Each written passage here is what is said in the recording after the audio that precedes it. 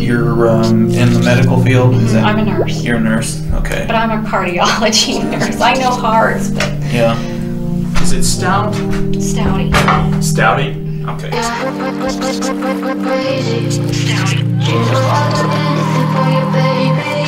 Cause you're the one I want. I just wanna see you strike, 'cause you are everything I need, love. The one I want. Did you ever have any suspicions about anything? You are everything I need, love.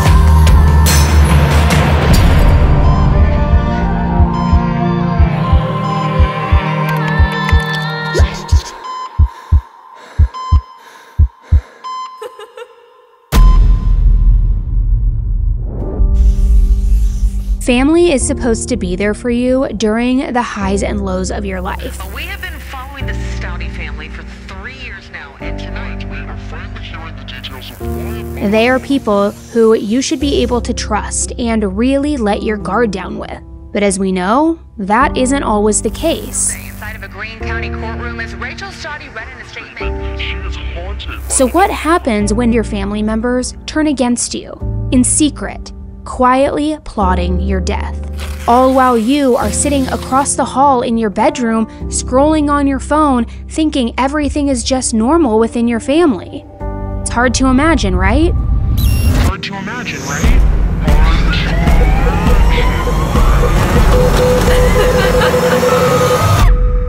Do you find yourself wondering how you wound up here? This is a family that will truly haunt your nightmares. This is Dark Chapters. Springfield, Missouri is a fairly large town with a population of 170,000 people, but even with it being on the bigger side, it still has all of the charm that the Midwest is known for. It's also a college town, home of Missouri State University. Now, something many people in Springfield do is attend church on Sunday mornings, which really should come as no surprise because Springfield is considered kind of like in the buckle of the Bible Belt because of its Evangelical Christian Association. And on one Easter Sunday on April 8th, 2012, one member of the Redeemer Lutheran Church was not present in that congregation, and it was 61-year-old Mark Stouty. You saw Mark that Friday before Easter. Right. What was he like? Well, we were doing a recording session. We never got the recording done because he was just so out of whack. And I'm like, Mark, come on, we're trying to do a recording here. It didn't even click to him that we were trying to record. One thing struck me so out of place, his skin color. His skin was actually a yellowish color. Something was wrong with him. That was the last time I seen him. Female Judas, you want to see me crucified. Now, Mark and his family were regular church members at this location, and his wife, 50-year-old Diane, was the church's organist. Now, there was nothing seemingly too out of the ordinary about the Stouty family. Mark and Diane had a story typical to many married Midwestern couples. Mark was from St. Louis and Diane was from Springfield, and the two of them met in 1984 at a bluegrass music festival. They immediately bonded over their passion for music, and they fell in love. They got married on December 28, 1985, and then they decided to settle down in Diane's hometown of Springfield. Now, when they got married, Diane was already pregnant 3 months along with their first child, and while it was never confirmed, it was rumored that due to the quick arrival of their baby, that's what led to such a fast wedding. But either way, Mark and Diane were excited to get married and create a future together. Sometimes, everybody kind of reaches a tipping point or a breaking point, and it gets to where, like I said, that maybe certain decisions are made that normally wouldn't be made for that. I think you're aware of why we're here. So the couple had their 26-year-old son named Sean the following year on July 2nd, 1986. And things were good for this new family. So 2 years later, they welcomed a baby girl named Sarah. And then 2 years after that, they had their third child, Rachel. The family grew quick, but they were a happy bunch. And then their family was completed 13 years later when Brianna was born. What was mom and dad's relationship like? They would fight a little. Did they fight a little bit? Were they close? I think so. You think they were close, but they did have disagreements and stuff? Once in a while. And your mom's a nurse, right? Yeah.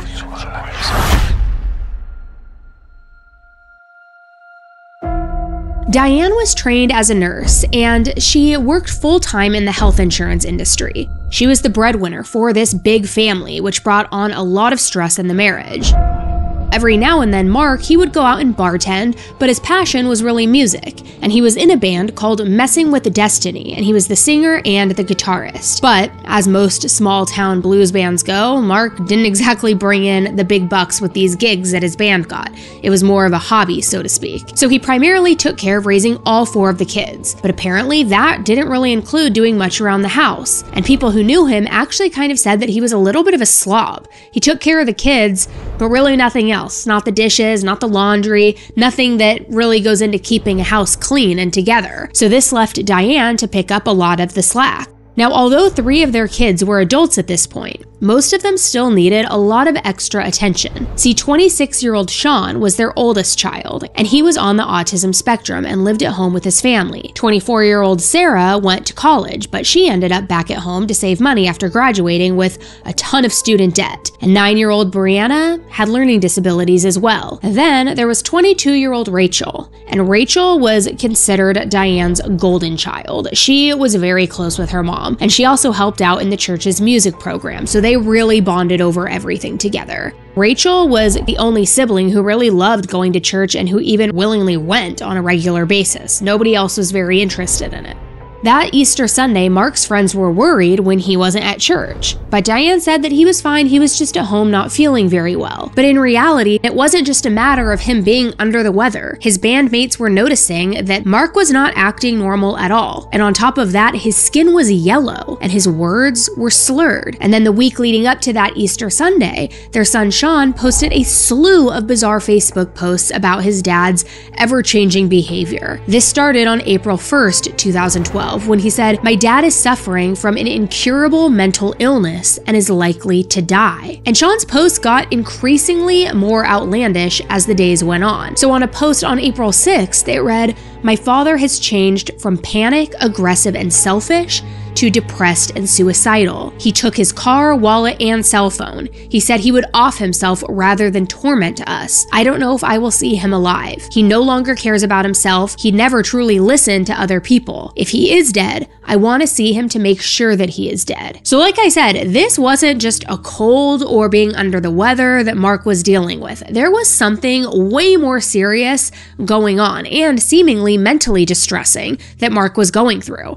And all these people in Mark's life were very, very worried about him. Something's just not sitting right. So the next day, before everyone knew it, Diane posted to Facebook that Mark had actually passed away on Easter, the night before. She said, "For all my friends on Facebook, this past Sunday evening, Mark, my husband of 27 years, reached his eternal home." And she posted a Bible verse with it. So this shocked everybody, because just the day before, Diane was telling people at church, no, he's just at home with a cold. He's a little under the weather. Meanwhile, the bandmates were like, well, he's kind of been weird for the last week. His skin was yellow, his speech was slurred. Clearly something else is going on, right? And now she's announcing to the world, Mark died the night before. So what was really going on here? So when Diane talked to police, she told them that Mark hadn't been feeling well for the past week, and that even though she tried to get him to go and see a doctor, he didn't want to. And to add even more suspicion to the situation, Mark's body was found with a ring of blood around his mouth. So what would have caused that? Mark had a lot of weird friends. Well, I don't know if I'd call them friends. Acquaintances. He would binge drink, and he was running around, and he would smoke pot, and they were into drugs and all that. But I've had friends who told me I should kick him out, but I couldn't find myself kicking him out. I was afraid he'd kill himself. Even with all his faults, I still loved him.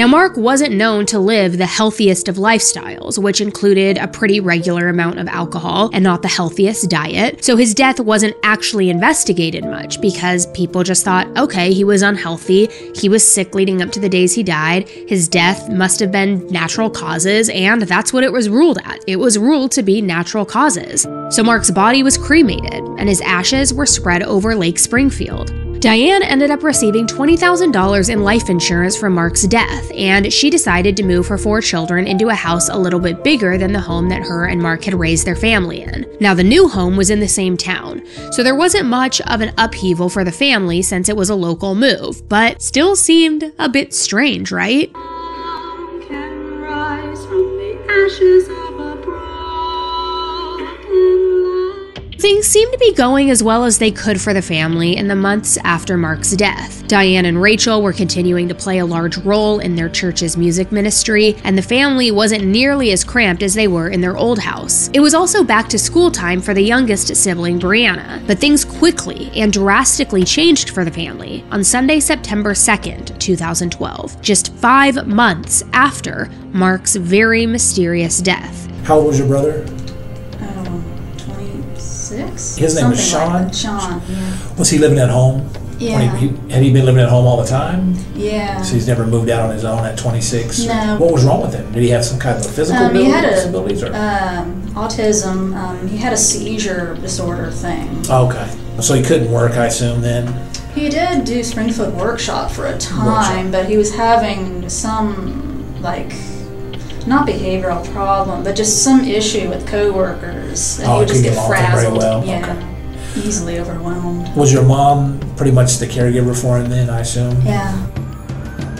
Police officers were called to the Stouty residence because Sean was found not breathing. Diane had gone to church that morning without Sean, and when she got back around 12:30 p.m., she found him lying on the floor with a blanket over his stomach and no pulse. So after the police arrived, she told them that for the last few weeks, Sean was pretty sick.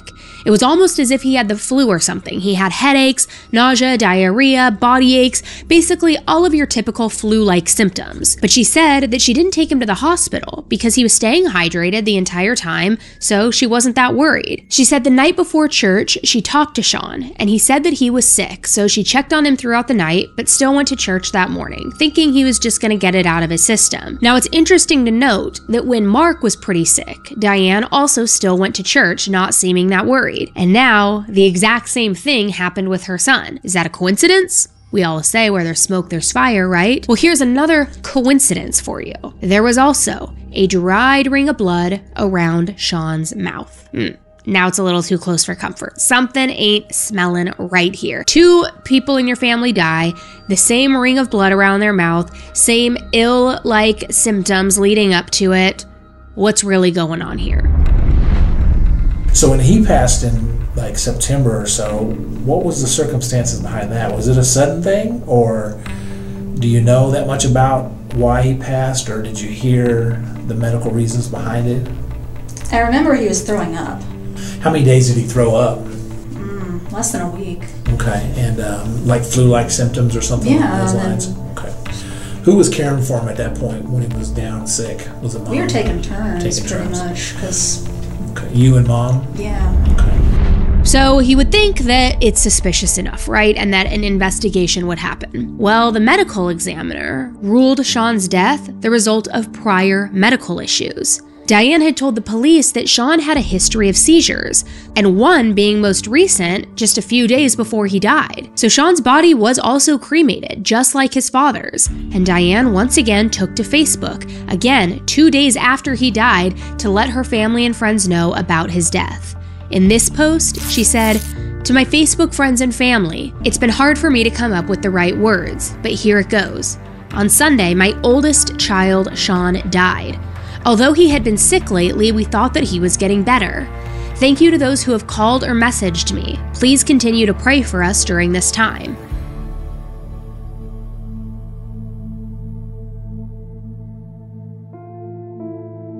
And while some of her posts afterwards on Facebook were scriptures, which I guess is typical and understandable when somebody is in mourning, a lot of her stuff kind of just came off, quite frankly, bizarre. It was a bizarre thing to post so soon after going through such a devastating loss. For example, just a week after Sean's death, she posted a meme about pie. And then that same day, she made a Happy Monday post about coffee.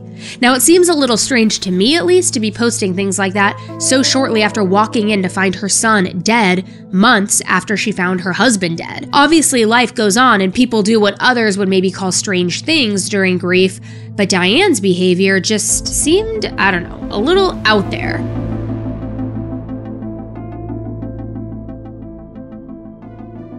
So after Sean died, Diane was left with just her and her 3 daughters, and Rachel ended up moving into Sean's bedroom. Diane was busy as ever with her job, her church duties, and life in general, and she kind of just seemed to continue to chug along and get back to normal and get the whole family and the new family of just the Stouty women back into this new routine. That was until June 9th, 2013, 9 months after Sean's death, when Diane posted to Facebook once again, this time asking for prayers for her daughter Sarah, because Sarah was now in critical condition in the ICU. Now, Sarah was 24 years old at that time, and she went into the hospital with, what do you know, flu-like symptoms. Sounds familiar, right? But the doctors on her case couldn't figure out what was wrong with her.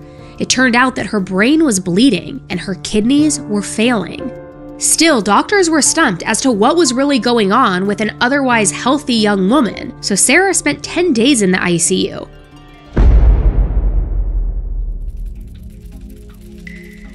She was finally able to walk again, but still was stuck in the hospital while doctors were trying to figure out what was going on with her. She was literally the sickest 24-year-old that the doctors had ever seen, yet there were no indications as to why. Little did anyone know that someone had made an anonymous call to the Springfield Police Department.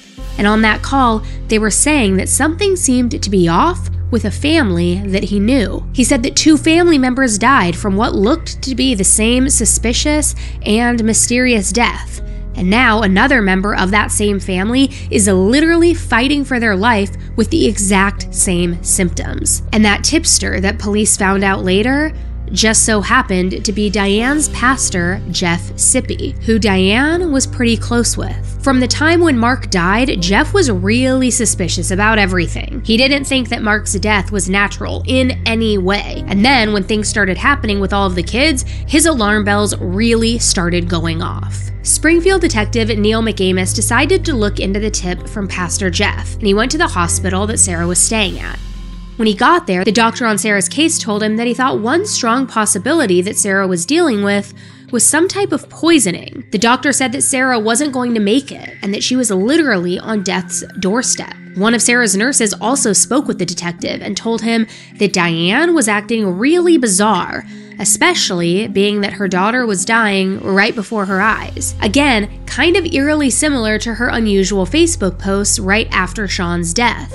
It's almost as if she didn't really care, like she was going in for a routine appointment, not seeing how severe this really was. And get this, she also was talking to the staff about a vacation to Florida that she had coming up, and she was even making jokes about Sarah's declining health. I mean, how sick is that? All right. Is it stout? Stouty. Stouty? Okay. Diane was then called into question by Neil, and he asked about the possibility of Sarah possibly harming herself by maybe ingesting poison of some type. And when he asked Diane what type of cleaning products she had at home, her response was so strange, and even included her laughing at one point. What kind of cleaners do you think it could have been that she would have? What do I have? I can't see her taking soap. Yuck. The general, everyday cleaner. I have some of that. What would that be? What's the name of it? Lysol? Okay. I know I have that, but I don't... Could you even hurt yourself from soap or Lysol? Do you know? I'm not... I have no clue. No clue, okay. I don't even think about. Right. I've just never heard of anything like that, so I haven't either. It's like, but I guess, I don't know. I guess if you took enough, something would do something, but I've never, I don't know. Okay. The detective goes on to talk about how they were planning on going through both her husband and Sean's autopsy again so that they could run more tests to see if there were any similarities or anything that was missed. And they asked if there was anything nefarious that could come out of that new report.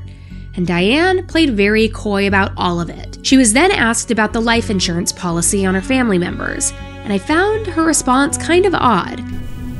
What was Mark's life insurance policy like? He only had $20,000. That was it. Okay. How about Sean? Sean only had 15. What about Sarah? Sarah only has 15, I believe. And Rachel? And Rachel has 15. And Brianna? Has 15. Okay.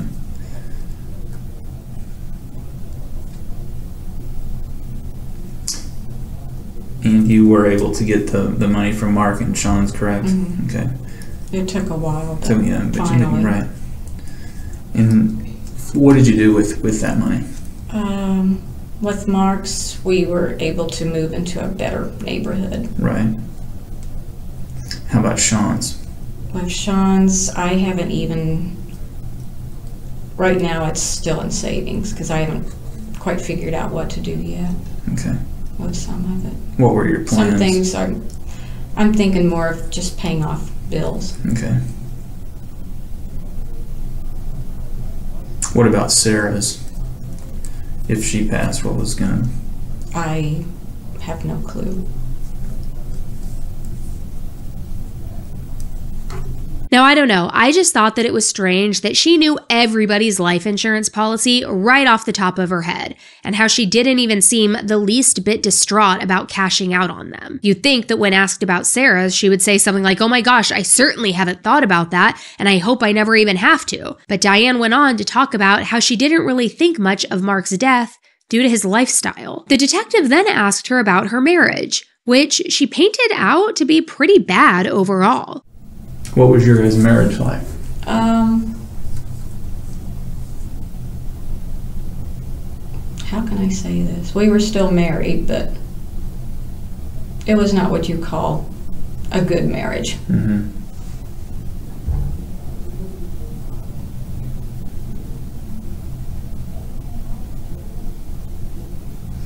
Had there been any infidelities on either side? He had. He had.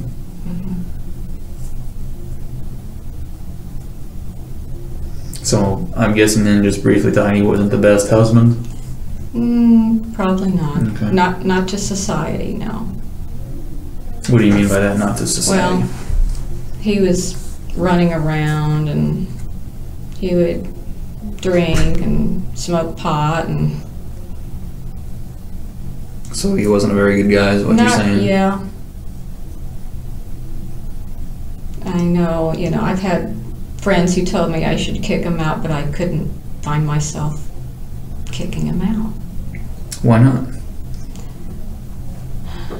I was afraid he'd kill himself.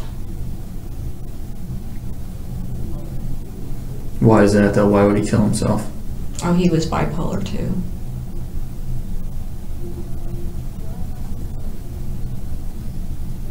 And even though things were bad and he wasn't a good husband and you said he wasn't good for society, that you didn't want him to kill himself? Mm-hmm. Okay.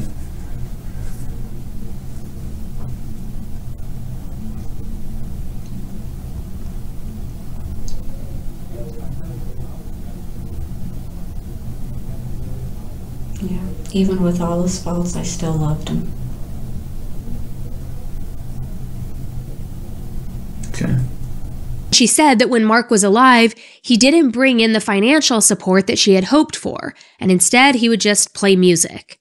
She also talked about how her son, Sean, needed a lot of extra care due to his autism.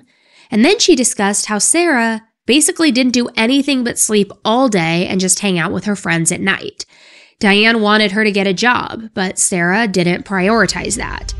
Little did Diane know that Neil knew all along that the test results of both Mark and Sean's autopsy had come back as a huge red flag. He had just been trying to get Diane to give him the truth and admit to her role in all of it. So Neil decided to go about a religious approach to all of this so that he could get Diane to confess to what he already knew, knowing how much she values religion. So he was saying how he knows how important it is to her, that he himself is also a man of God. He talked about forgiveness is an important factor with all of this stuff, and kind of just like starts to warm Diane up a bit so that she would tell a little bit more about the story. Let's talk about it, because I think you probably want to talk about it. You need to talk about it because when people do things, it's always good to ask for forgiveness. Mm-hmm. You know that, and oftentimes the best way to ask for forgiveness is to talk about it and give an explanation as to why things happen.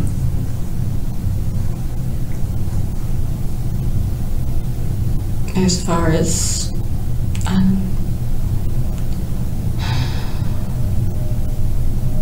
Sarah's a difficult child to deal with. I understand.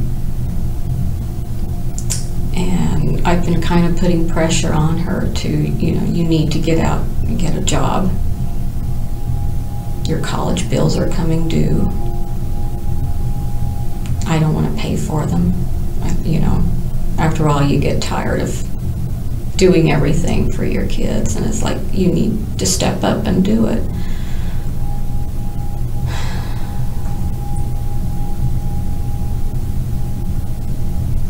But as far as, I don't know.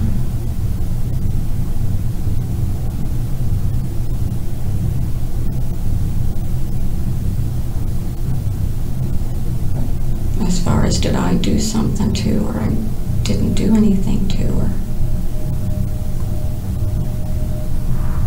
I mean, I guess I could have taken her to the ER sooner, but I didn't know. Diane still wasn't wanting to budge. She was sticking to her guns that she had no idea how her daughter, husband, and son all got into the predicament that they did. But again, Neil was not having it. He knew that she was hiding something. So he took the understanding approach, where he acted like a friend to her. Diane, here's the deal. I'm here to try to help you out with all this, because I know... Because I need all the help I can get. I understand. I understand. I really do. And I know that this is... I know because you're a good person, I know that this is tearing you up, that this is bothering you. I truly understand that. But I'm here to help you out because I know that you don't want, because of you being a good person, you don't want everybody out here when this all comes out, you don't want them to think of you as a bad, evil type person. Because I know that that's not how you are. But that's why I'm here to try to help you out, to give you the opportunity to say, because I think I know why, and it's for some of the reasons we've already talked about. I think it's just pushed to the brink. Can't take it anymore. You're doing all this stuff for everybody. You're working all the time. You're paying the bills. You're doing this. You're doing that. You can't get help. No jobs. You got all this other stuff. All these other burdens coming upon you, where all of us get to a point where we just say, enough is enough. And I understand that. But you gotta help me figure out. You gotta tell me this stuff. You gotta tell me why. That way we can get to that point. That's way when we can get it out there that this isn't just about somebody that's bad and evil. You want people to know that that's not what it is. It just gets to the point, Diane. It's just the breaking point. All of us, every one of us have it. It's just as simple as that, Diane. It's just we all have that. We get right there, and then all the burdens that you have to have on you. You know that, I know that. And that's what I'm giving you the chance, Diane. That's why we're here today, is so you can tell me. So we can get it all on the table. It'll be that weight that'll be lifted off your shoulders, because I know people that care, especially good people like yourself, that walk around and carry this kind of stuff, carry these kind of burdens. So many times just talking about it, to get it out there and say, here's the deal, I did this because I had all this going on, and then it'll be a relief to be able to talk about it, to get it off your shoulders, and then to help with the forgiveness and the healing process. But you have to do it. That's why I'm here. You have to sit down, just like we're doing, and talk about it and get it all out there. You do know that. You do. I know you're afraid of going to jail, but you shouldn't even be thinking about that right now. I know, but that's how my mind works. I understand, but let's put that out of your mind, because you shouldn't even be thinking about that. I understand you're afraid to go to jail. Well, we're not going to even think about that, because that's got nothing to do with it. Now is your chance to tell us why, and to show some remorse and ask for forgiveness, and that way I can go to these other people and say, yeah, she made some mistakes and that was it. So tell me about it, Diane. There's a lot of arguments.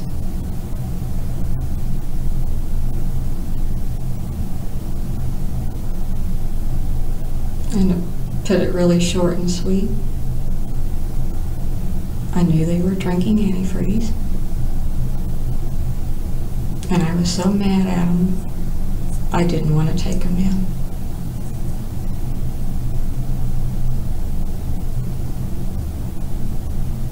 I delayed. Who out there really is willingly drinking antifreeze? Especially 3 people in all different ages in one family. Now, apparently drinking antifreeze is something that alcoholics are sometimes known to do, but that's typically when they have very limited resources. It's also something people do as a means to end their lives, but neither Mark nor his family had limited resources. And even if they didn't have a lot of money, I definitely don't think they were getting to the point of needing to drink antifreeze. Not to mention that Mark was known to drink regularly, so he was already getting those needs met with actual alcohol. And Sean and Sarah weren't alcoholics. I'm not necessarily sure that they even drank at all. So something here just was not adding up. And like I said, Neil already knew that antifreeze was the culprit, because when both Mark and Sean's autopsies were looked into a second time, ethylene glycol was present in each of them, which is a raw component of antifreeze, and it's often overlooked during autopsies unless the medical examiner knows to look for it. So Neil could see right through Diane's bullshit. The math was not math in here, and he knew it. You knew that they were drinking antifreeze. You knew that. They didn't. We both know that. You knew, Diane, that they were drinking antifreeze because you were giving it to them.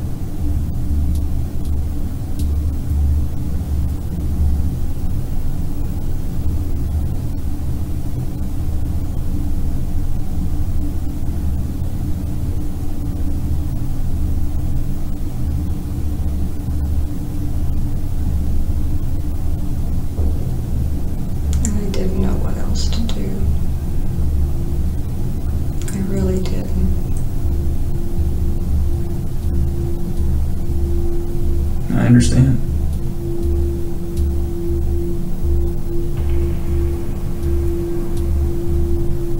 Were you just like we talked, were you just at the breaking point? Yeah. I didn't know what else to do. Finally, Neil had his admission of guilt that he needed to have Diane arrested. So as he was running down exactly what happened, Diane's body language completely shifted. Again, this all got started. You're saying Mark is the first one. There's nobody before Mark, not in your past life or not in, okay, Mark's the first one. And it just got started. You said you hated his guts and I just couldn't take it couldn't take it anymore. And so you did some research on the internet about antifreeze poisoning. You were aware of, the taste and things of that nature, like you said. Then you ordered some antifreeze, and then you gave it to him for a few days before it finally started to kick in and work. Okay, and then with Sean, you said we talked about he just became such a pest and bothering you, always interfering, things of that nature, and you said it took a couple days, right? A couple before it started to kick in on him. And then with Sarah, you talked about, she wasn't getting a job, and then she had these student loans, and you were going to end up having to pay for them. She wasn't working. You said you guys argued a lot. Was there anything else more, or is that pretty much? That's pretty much. And you just had it with her as well. Okay, and then you said it took about 4 days before it started to work on her. Okay. And you didn't use anything, just antifreeze. There's nothing else at all. Okay. A few hours after Diane was arrested, it was time for the authorities to let her other daughter Rachel know about what her mom had done to her dad, brother, and sister, all while keeping the investigation going. Now, Rachel and her mom were very close, remember, best friends actually. Diane favored Rachel for unknown reasons. One could assume maybe because Rachel had a passion for music just like her mom did, and she must have kind of seen more of herself in Rachel than her other kids. During the questioning with Neil, Diane didn't have anything negative to say about Rachel, unlike her other kids and even her husband, who she loathed. Diane would often showcase Rachel on her Facebook too, far more than her other kids. In fact, her son was actually nowhere to be found on her page at all. She considered Rachel to be musically gifted and someone that she could confide in, and Rachel felt the same way about her mom. So I'm sure you may be thinking how shocked she must have been learning about who her mom really was and what she had done. But before the detective told her about what he knew regarding her mom, he asked Rachel about what life at home had been like since her dad and brother passed, and how her mom viewed taking care of her brother while he was still alive. And Rachel said that her mom took her brother's death extra hard and considered herself pretty much a failure as a mother. And Rachel painted quite a different picture of her brother than what her mom did, being that she referred to her own son as being worse than a pest at one point. But Rachel said that her brother was actually pretty easygoing and basically only needed a few comic books to stay happy, and that overall he wasn't much of a burden to the family. But on the other hand, Rachel seemed to be more bothered by her sister Sarah. She said that her sister basically just goofed off and didn't even try when it came to getting a job. She also kind of poked fun at the fact that Sarah got a degree in French at Missouri State that past fall, and how she was going to have a really tough time finding a French job in Springfield. Rachel also didn't seem very distraught that her sister was just about to die only a couple of days prior. So the detective finally told Rachel about what her mother had done with the antifreeze, and Rachel seemed kind of shocked, but not really all that reactive. So, brought your mom in today and talked to her, and after talking to her for a while, she finally told us what she had been doing. She had been giving your father small doses of antifreeze in his drinks over several day period. Same thing with your brother, and same thing with your sister Sarah. I know it's very difficult, and obviously we don't think that you or your sister had any knowledge, obviously, of that. Your mom is obviously she's torn up over the whole thing, and mentally she's beat herself up over it, I'm sure, every day. And like you even said, she's an emotional wreck at home.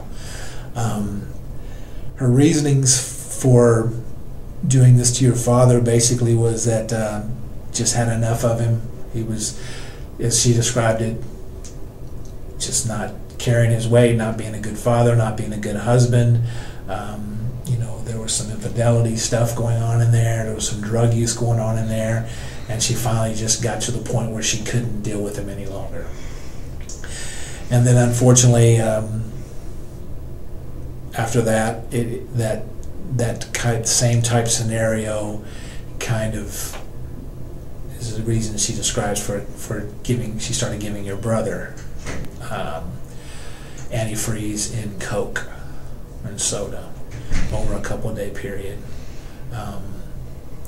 and then unfortunately, your sister, same situation, giving her antifreeze over a 2 or 3 day period, small bits of it at a time in her drinks, in her Coke.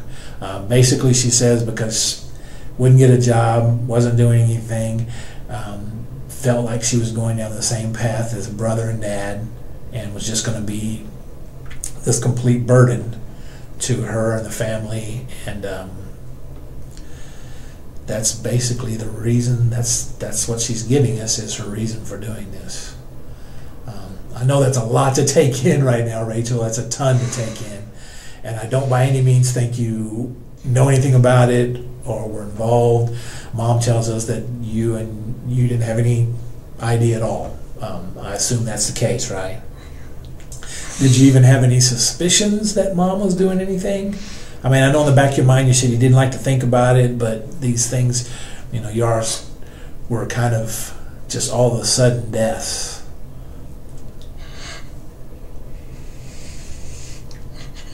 Just take some time and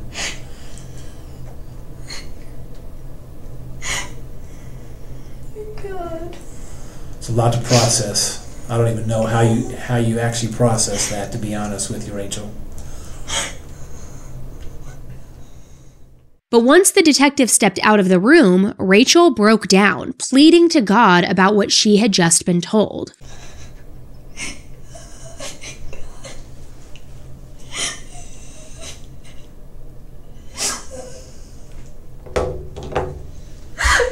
Dear God.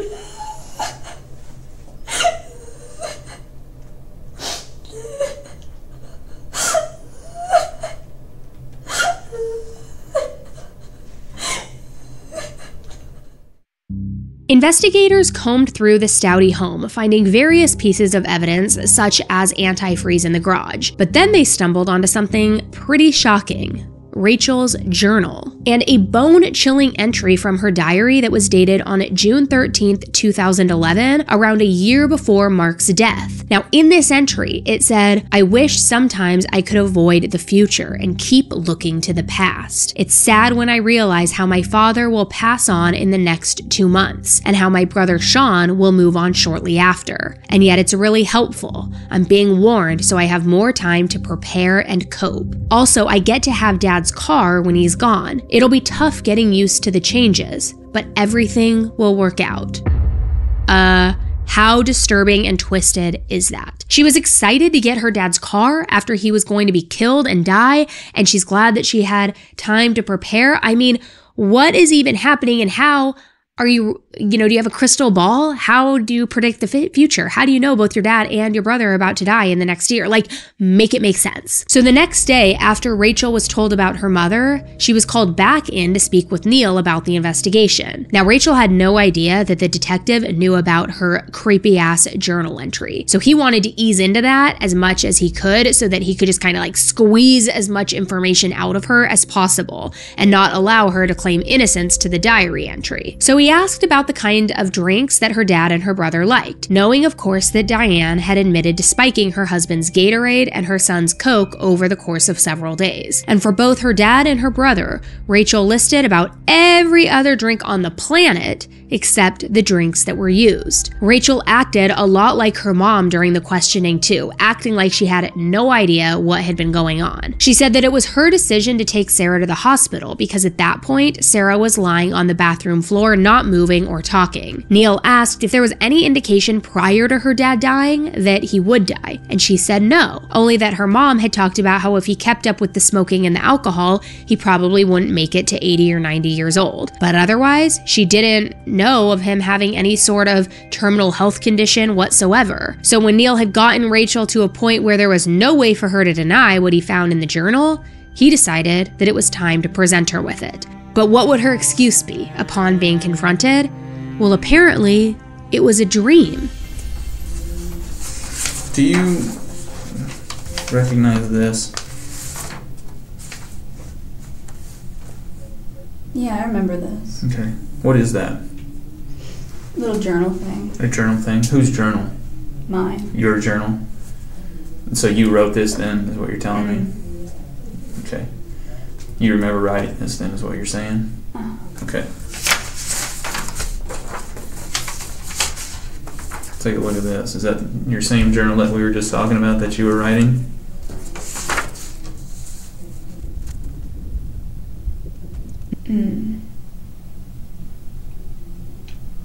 There was a dream that I had had. That they would die, but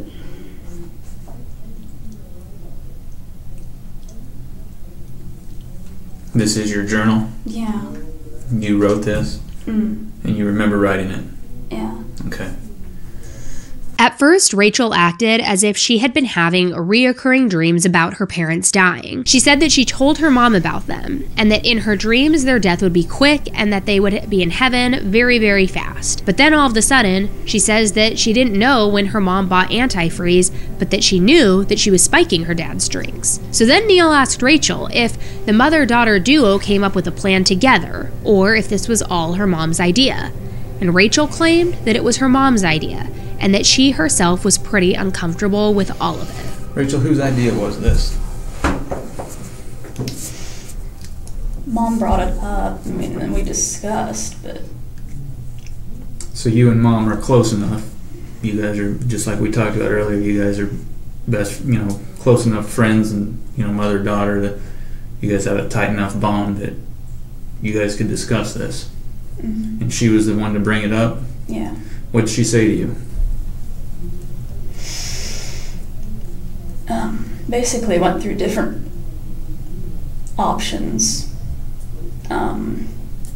Was trying to find things that wouldn't be traceable, or at least would be hard to trace if you didn't know what you were looking for.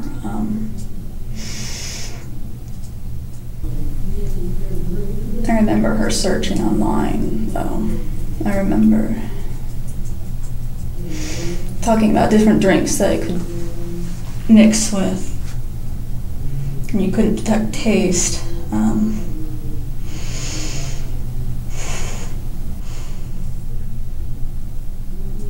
What kind of searches did she do for that?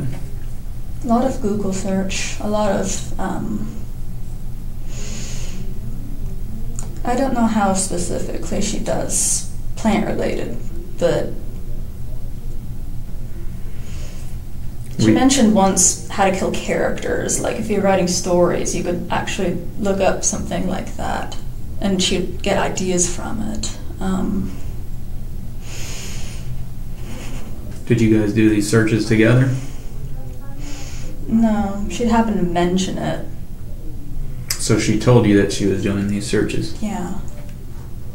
So tell me, what would she talk about? What would she say?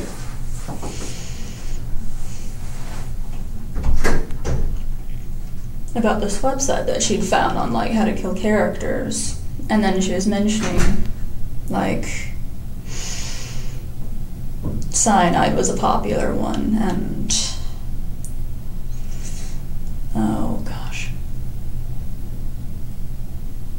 can't remember what else, but similar things.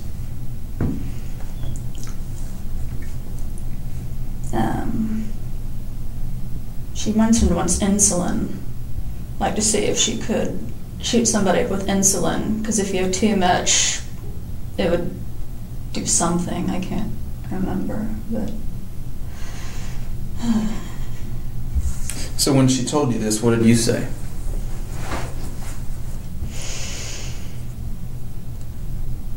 Other than it was disturbing and kind of creepy,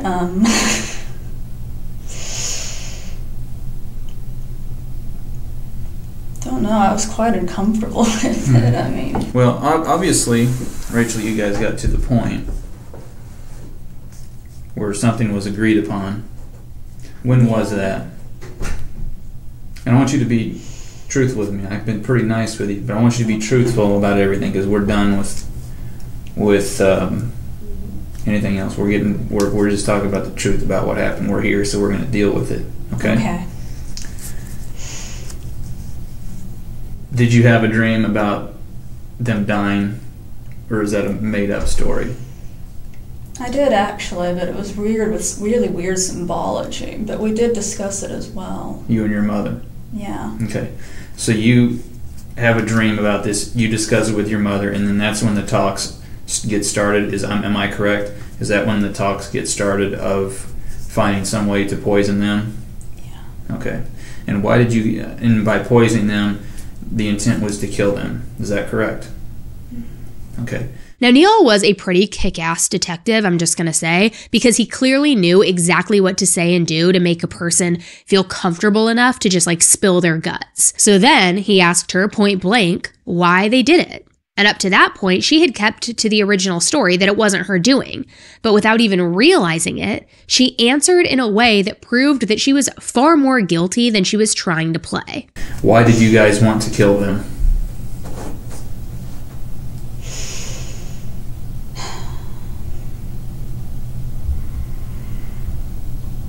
My dad, when he gets angry, he was very hard to deal with. He would throw things.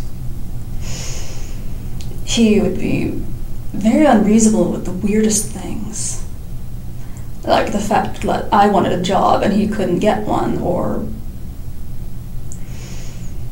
just really stupid things. And really, I was a bit scared of him, but I don't know, I couldn't really see him ever, like, doing anything to help us. He was always just blowing money. He would always be out of the house. Wouldn't really help around the house. Sean, I accepted that she wanted him gone, but I really didn't think he was necessary.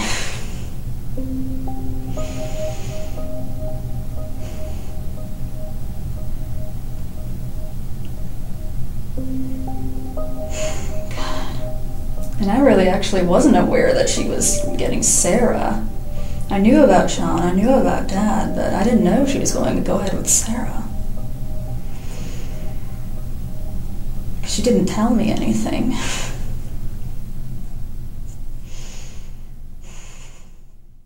After that, Neil went on to ask her about her computer searches, and at first she claimed that she didn't search anything relating to the situation, but he told her that she needed to be truthful, and that it was going to come out one way or another, which led Rachel to reveal more. Was it discussed that you guys would kill your dad first and then Sean, or how was it gonna go? Dad and then Sean. Dad and then Sean. And you said you guys did research on the internet on types of poisons that could not be detectable if you weren't looking for them, or they would be difficult to find. And you talked about poisonous plants and cyanide. What else? Oh, jeez. I didn't think specifically there was much else. Because mainly she was looking for poison. She was looking for poison. On these internet searches. Google searches. Did you do any searches? No. We have your computer. What are we going to find on your computer? You need to be honest about everything. Okay. I want to sit here and be decent with you. You got to tell me everything, though. Okay? We're going to find it. It's better for you to... This is your chance, Rachel. Some mistakes were made, obviously. You guys didn't make the best decisions. But we're here now, and now's the time to deal with it. Because there's stuff that we already know. There's stuff that we're going to know. There's stuff we need to know. And we need to get this all done right now. Okay. What kind of searches did you do? Death-related in general. Death-related in general. Specifically, I can't remember, but if you pull up the thing, I'll remember, because I can't remember specifically. Okay, but in death in general, I mean, what does that mean? How to kill someone. How to kill someone. Okay, so when you're looking up how to kill someone, what did you come up with? Oh geez. Tylenol, suffocation. I can't remember exactly. There's a lot of browsing. You did these searches from your laptop? Your laptop? Because I know there were several over there. These were on your laptop that you did these searches? Is that yes? Okay. And you said they were Google searches? What would you type into Google? Trying to remember how to... Mostly things that started with a how to kill someone, how to, there are probably specific ones on like plants, nightshade, whatnot. I can't remember. Jeez. Both Diane and Rachel had been searching all different types of ways to kill someone on their shared laptop, such as herbs that cause strokes, where to purchase rat poisoning, and essential oils that can lead to death. I mean, you name it. The Google was Googling. And apparently, they didn't mourn the loss of Mark for long, because they also looked up lethal doses for adults weighing 48 kilograms shortly after he died, which, by the way, was just 1 kilogram different from what Sean weighed when he died. Rachel went on to say that in their old house where Mark died, her mom would hide the antifreeze in a turkey baster under the kitchen sink, where she would then slowly administer a couple inches or so in his drink every day.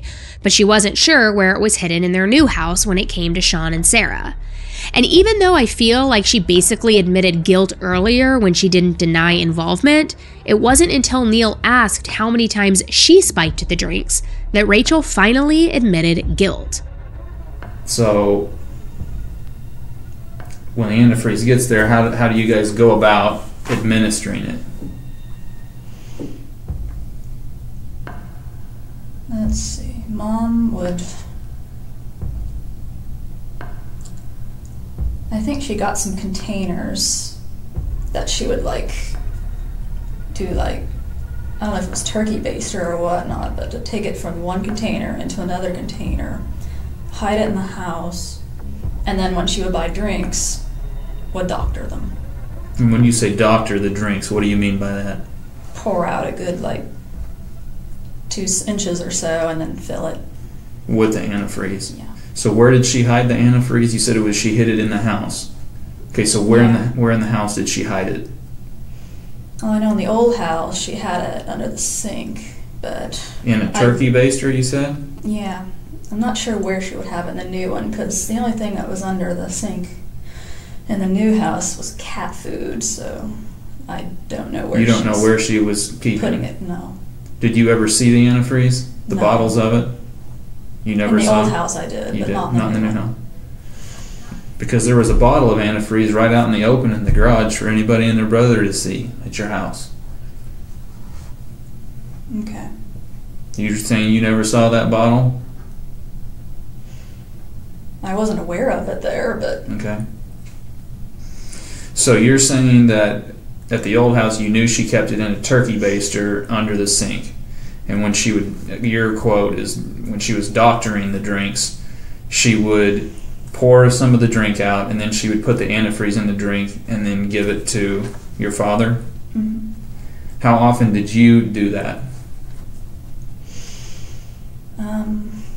Once. Only once? How many times did you do it, Rachel? 3, 4 times. It was a trade-off. She would do it, then I would. And what would you put the antifreeze in? What kind of drinks? Coke. You put it in Coke? Mm-hmm. And what'd your mom put it in? Gatorade. How often did you do this? Once a day. Once a day? For how long?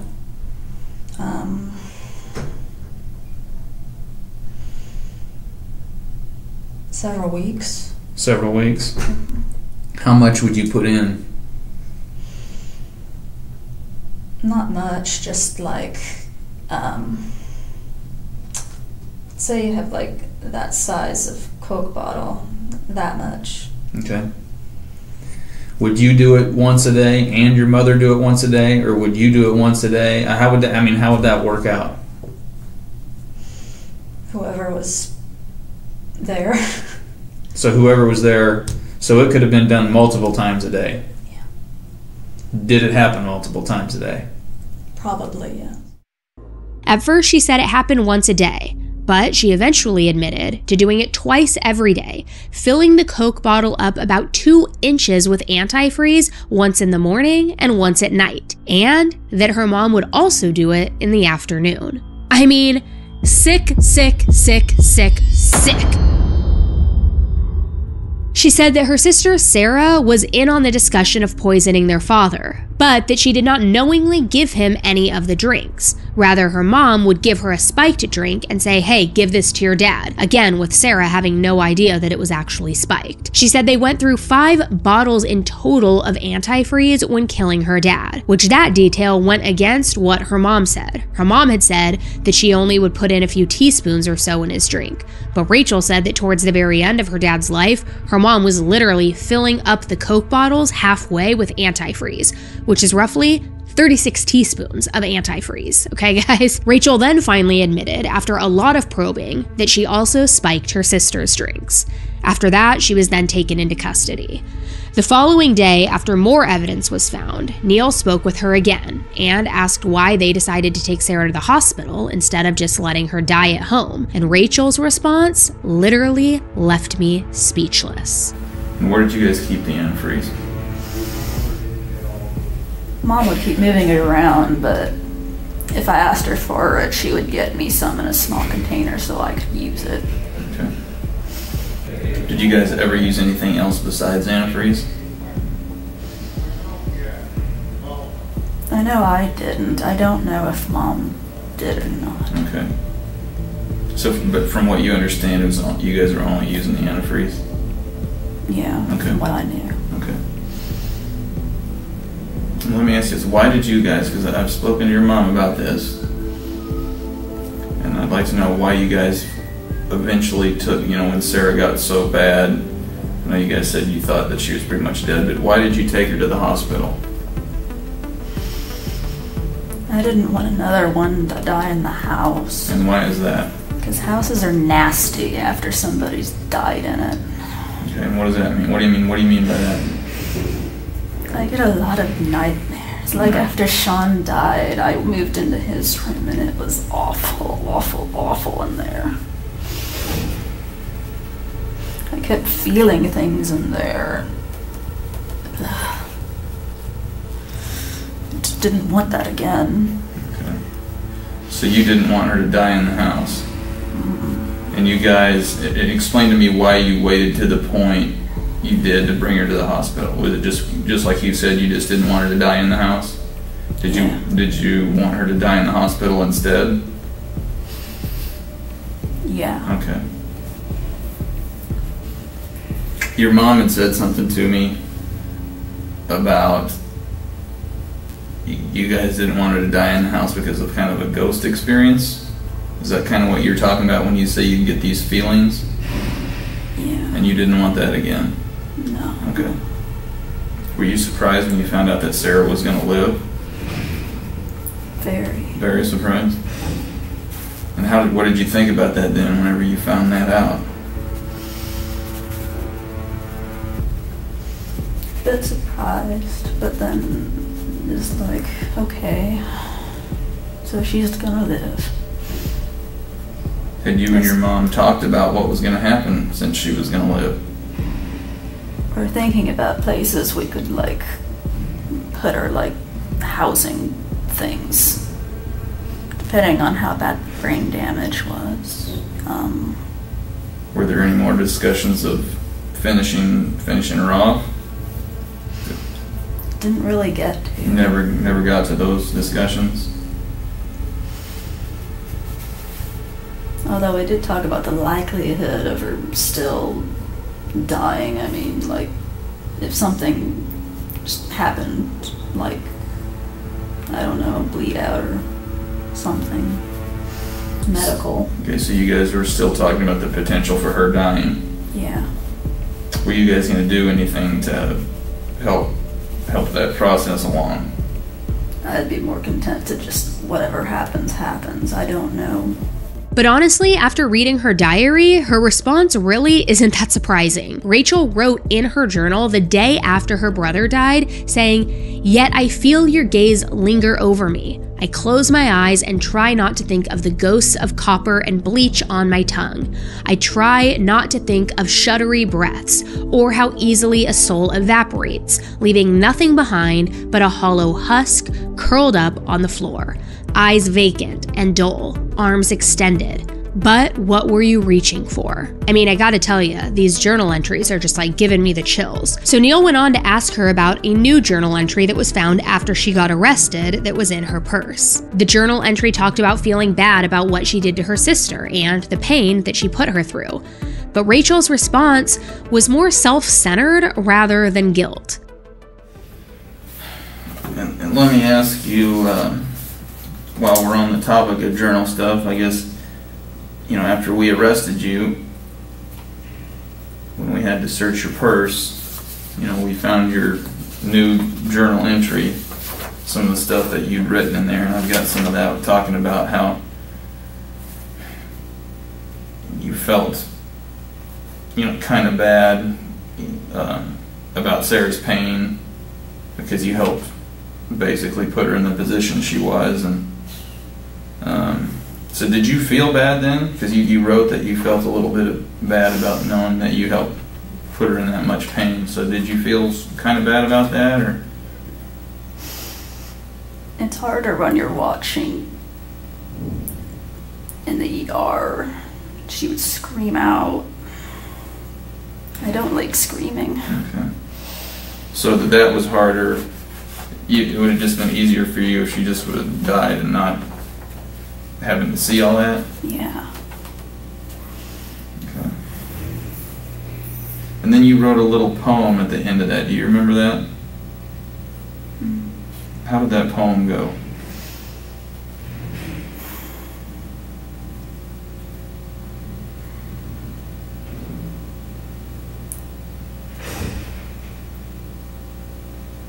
I read about the nurses a little bit. Right. And it's like, they make you feel stupid. Mm-hmm.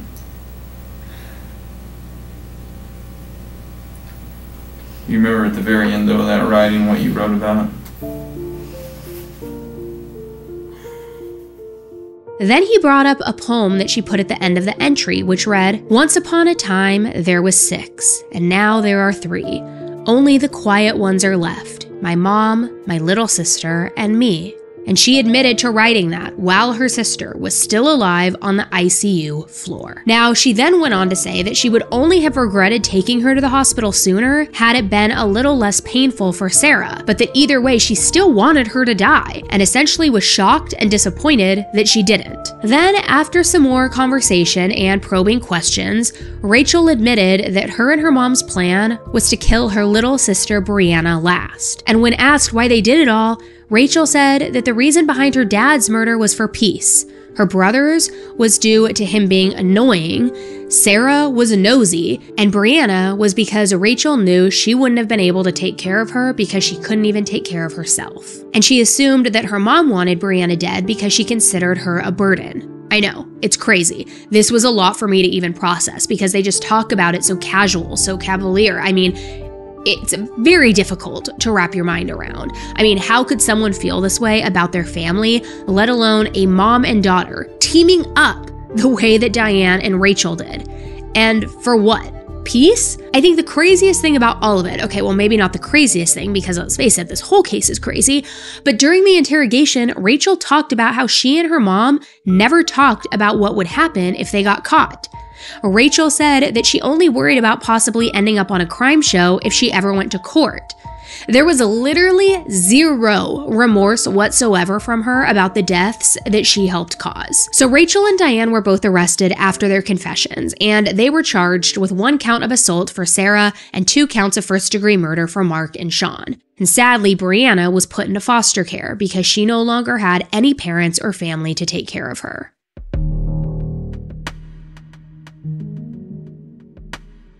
Now, the next thing was for Neil to figure out whether or not Sarah had any sort of knowledge of the anti-freeze plan, and if she played an active role in her dad and her brother's deaths. It seemed unlikely that Sarah knew, being that she herself was poisoned, but he still had to look into it. I mean, had she known what was going on, she probably would have known the warning signs and what the drinks looked like that she needed to avoid that were in the refrigerator. Not to mention that Rachel lied quite a bit throughout her investigation to try to get out of things. So I don't know if she was really telling the truth about her sister's involvement. Maybe this was just another way that she was trying to act like a vile monster. I don't know. Trying to throw her sister under the bus after attempting to kill her, who knows? But Neil decided he needed to speak with Sarah about what had been going on. Now, at that point, Sarah was recovering, but she was far from any type of full recovery, if ever again. She was literally having to relearn how to walk, how to talk, and how to do basic life things all over again. She suffered a great deal of neurological damage as well as critical organ damage. So going into the situation, Neil knew that speaking with her and getting down to the truth was not going to be easy, and he had to tread very lightly. So when Neil went to talk to Sarah, she seemed really out of it, which after spending almost 2 weeks in the ICU from antifreeze, that's pretty understandable. But when Neil started talking to her, it was pretty clear that she wasn't in the best state of mind to give clear answers. It seemed like Sarah was in a haze. Her jumbled answers were not due to her trying to figure out a lie or how to get herself out of the situation like her mom and sisters did. She was clearly suffering from neurological effects after being poisoned by her family. Brain damage from antifreeze is very serious and oftentimes permanent. It can cause overall decreased mental functioning, blindness, memory issues, and a ton of more awful symptoms. It's also been known to be very similar to Parkinson's disease. Neil asked Sarah about the possibility that her sister and mom told him that she was involved too. But again, Sarah's response was so vague and jumbled together. I mean, Sarah did know enough to remember reading about what was going on in a journal, but I'm not sure when she read the journal. It could have been more recently after her dad and brother died. I don't know. To me, Sarah seemed so out of it because of the effects of antifreeze, but even so, it didn't seem like she played any part in the actual spiking of her dad and brother's drink.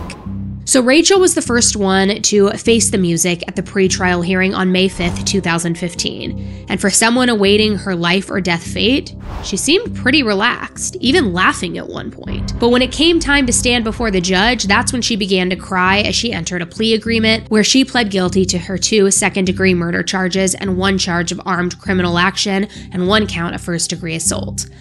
The prosecutor on the case, Dan Patterson, not only reiterated what happened, but he also read to the judge the poem that she wrote while her sister was deathly ill but still alive. The one that said, "Only the quiet ones will be left, my mother, my little sister, and me."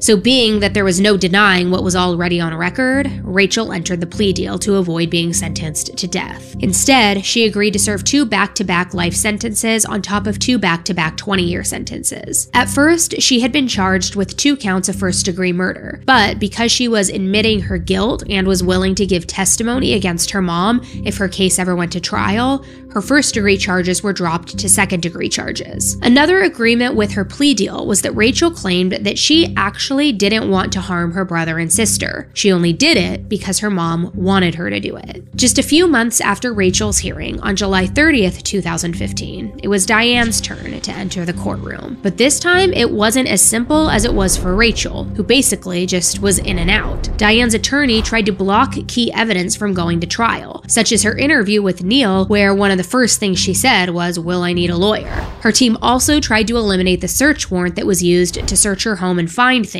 such as the antifreeze bottle and Rachel's journal.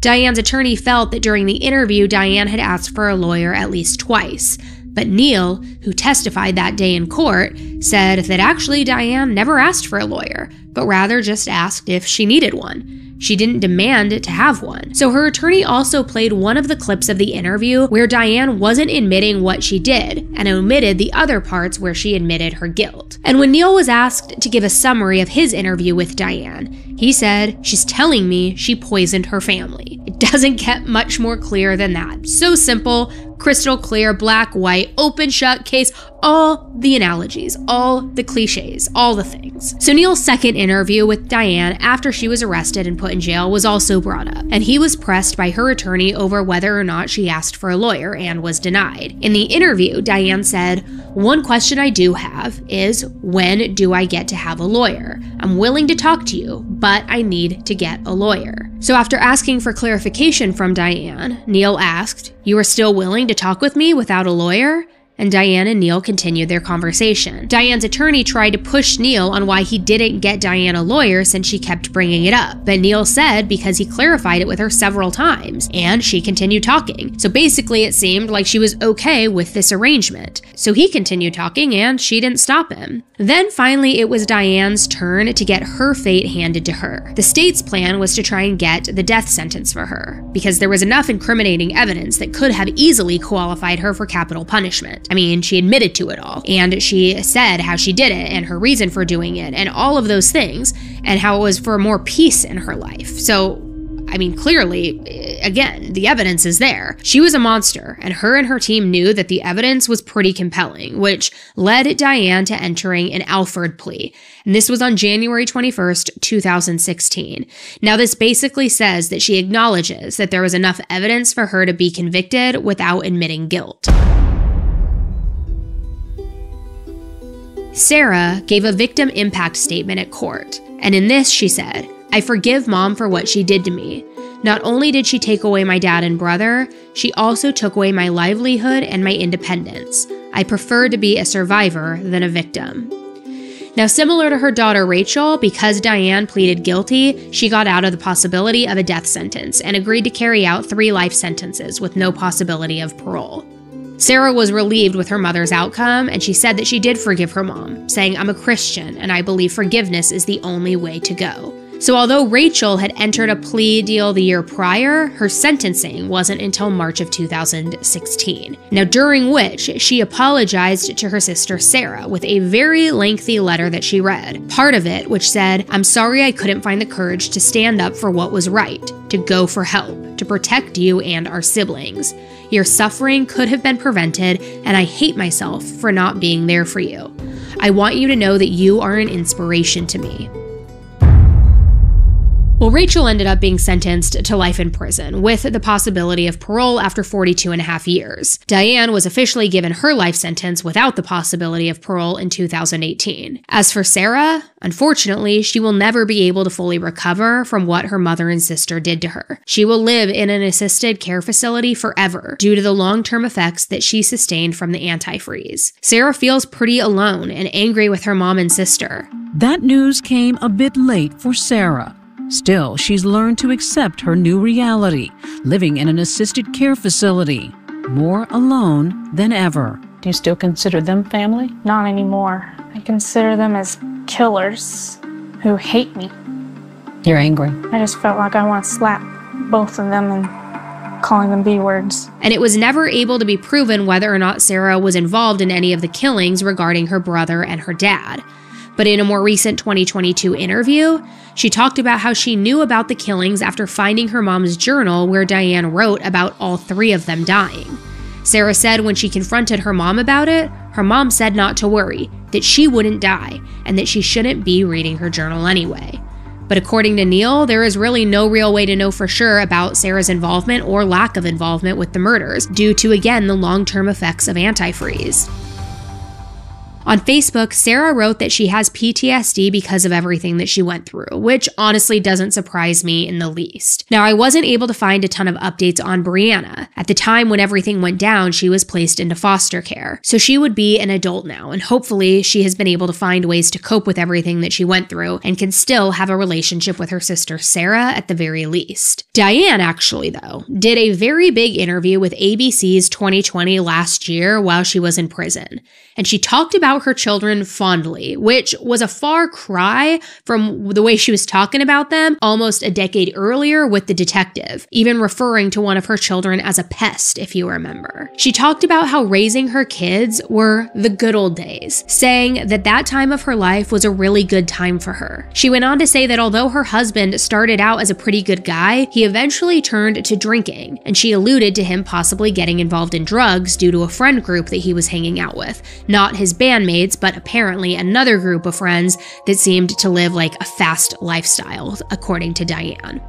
But Diane claimed that she was essentially innocent in her husband's death, saying, and I quote, "I said what I was going to say. I'm saying there's more to that than what people know. Mark was with some very dangerous people. People have disappeared. I was told in jail that Mark had been green lighted. I'm saying somebody probably came in and gave him something." Now, the term green lighted basically means when someone has a hit out on them. But the thing is, back in 2013 and even in the years after that, Diane never mentioned anything about the people that her husband was hanging out with. Bad people who would be considered dangerous and would put a hit out on him. And not for nothing, but like, what's the likelihood that somebody put a hit out on him and it was the same method of murder that you were using on your son and tried to use with your daughter? She was also asked about how she felt about the fact that Sarah was still going through the aftermath of all of her antics with the antifreeze and all of that, and was very hurt by her own mom. And Diane said to that, "I'm sorry for what she went through, but I'm sorry for what everybody goes through. I'm sorry for what I've had to go through." I mean, again, Diane was clearly heartless about trying to kill her own daughter, and even said that she wouldn't rule out herself possibly being poisoned. Which, yes, you heard that right. Diane went from full-on admitting what she did to her family back in 2013 to now acting like she had no part in it. And maybe she was even poisoned, which police said that there was absolutely zero evidence of that happening. She said she couldn't say whether or not she was guilty, and that she only confessed back in 2013 to save her family because they were being threatened. But by who, you might ask? Well, all she would say was that somebody was threatening them. When she was told that a lot of people would say that her explanation didn't make a lot of sense, she said that a lot of things don't make sense. And as if that wasn't all completely psycho enough for you, Diane completely flipped the switch and said that her son actually did it to himself, and that he left a note behind. Authorities said that there was no truth in that either, so she's just like grasping at straws, especially because if there was any truth to it, Diane would have said that during her initial interrogation. She seemed to have no problem disparaging her son, so why would that be any different back then when they were first asking her about it? It makes no sense. Math ain't mathin'. Make it make sense. So then Diane was given a little update on how Sarah was doing, and to say that my jaw dropped when I heard what she had to say is an absolute understatement. Just watch this. What about Sarah? Sarah is now living in a group home. She's been permanently injured. This is a fairly recent picture of Sarah. Oh wow, she's gained weight. Really? That's what she notices? Now the thing is, I think that people want to see some sort of remorse or shred of humanity from someone like Diane. But when you're dealing with a legitimate psychopath and very possible narcissist, you aren't going to get much. She made the entire interview about herself. This case is beyond shocking in more ways than one. And the most mind-blowing part of it all is that Diane and Rachel, if they had stopped after Mark and possibly even after Sean had died, they would be walking free today. Nobody would suspect anything. The initial autopsies for both men missed the antifreeze completely, so if they wouldn't have gone after Sarah, they would be free women, just working their jobs, attending church, running the music program. Rachel could have even had a family of her own at this point. But because they continued their sick and twisted plan to have peace from their family, they got caught. I guess their plan did work out because they do have peace from the rest of their family, just not exactly in the way that they had planned. They get to sit and rot in prison for many, many years to come. But honestly, it's stomach churning to think that had Sarah not have made it, they would have admittedly went after Brianna next. And it's also sad to think that that's something that Brianna's probably had to come to terms with over the years as well. And it's tragic to think that Sarah's dreams and the plans that she had for her life ended the moment that they placed that first tablespoon of antifreeze in her drink. Sarah had plans to use her French degree that she had worked so hard for abroad. And now she's unable to fulfill those dreams. Now she wants to do something to help other people who have been poisoned, such as a support group perhaps.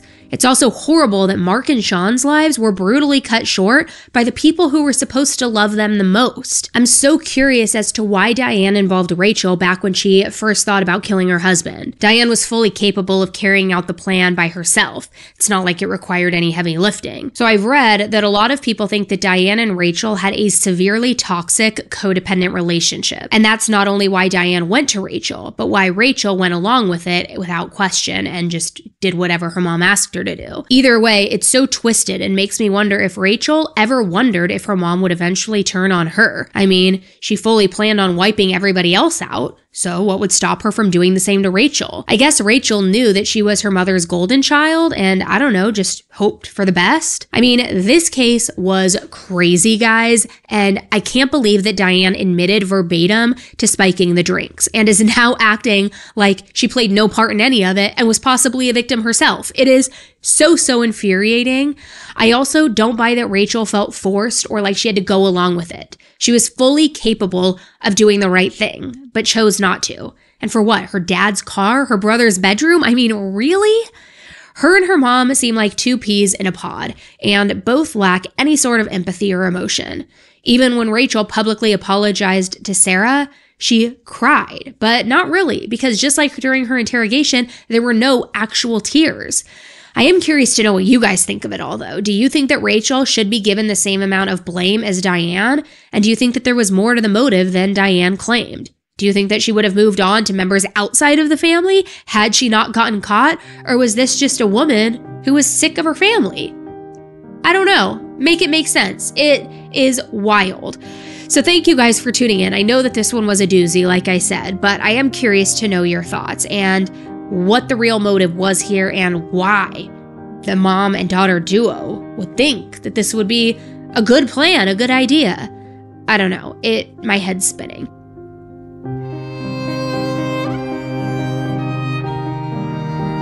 Rachel says that you were poisoning and killing your own family, that you might have even poisoned Brianna before it was all over. No. Were you going to? No. How are we supposed to believe that? I don't know. What is the truth, Diane? The truth is out there.